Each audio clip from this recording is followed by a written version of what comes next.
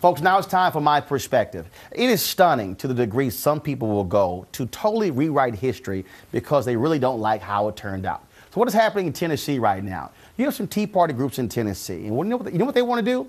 They actually want to literally remove slavery from textbooks. Some of them are saying, well, let's augment it. Let's actually show that some African Americans owned slaves. It wasn't just whites actually owned slaves. And so they want to really change or rewrite history. What's also crazy in this whole piece is they say, well, they also are critical of people who criticize the founding fathers for having slaves. These are honorable men.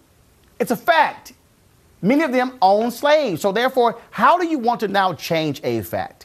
We can't be quiet when these things happen. We saw what happened in Texas when conservatives began to change the laws in the books. If liberals try it, we go after them as well. Bottom line is, don't be silent and wait for it to be passed and then you get upset. Challenge every change now and hold people accountable. That's my perspective. What is yours?